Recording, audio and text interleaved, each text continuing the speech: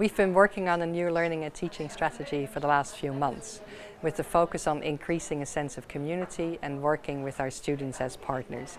The strategy has four main themes. The first one is curriculum review, to create space and to go beyond just deep disciplinary learning.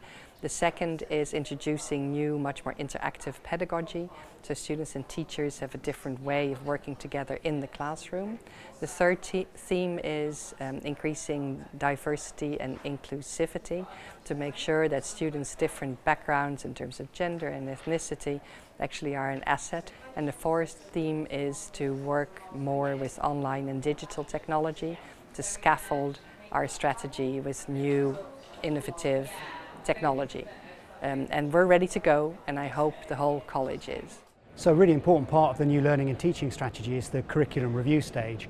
And that gives us a chance to not just update the curricula, but also to make space for some real innovation in teaching and to make space for the students to do some great quality learning. The strategy really emphasises interactive learning, and this is a wonderful opportunity for us teachers to envisage our class as an interactive, facilitative space rather than one in which we deliver didactic content.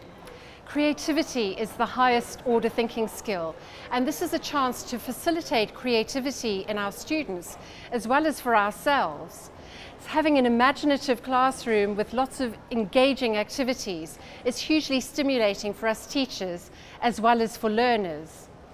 So it's a chance to reconceptualize our thinking and to perhaps surround ourselves by engaging, inspiring people that can really help to bring a classroom setting to life. I see the strategy as a great opportunity to have permission to be creative and to facilitate learning in whole new ways. So as a recent student, I'm personally very excited by the strategy for two reasons. Firstly, it's going to allow us to build community across the university, not only physically but also digitally. As well as this, it's going to allow us to foster a culture which embodies inclusivity and diversity. I was very fortunate to come from a department that created an inclusive and diverse community. However, I know that this is not the case across the rest of the university. The strategy is going to allow us to work together to have an oversight of community across the institution. So we're introducing digital technologies into our curriculum by incorporating pre-learning material for students that they can revise before coming to class, so they can read text, they can look at images, they can watch videos showing experimental techniques. All of this can be done in their own time, in their own speed, and so they can work at their own pace. They can work individually or they can work in groups. So it's really appropriate for students from all sorts of different levels of abilities and who want to work under different learning conditions.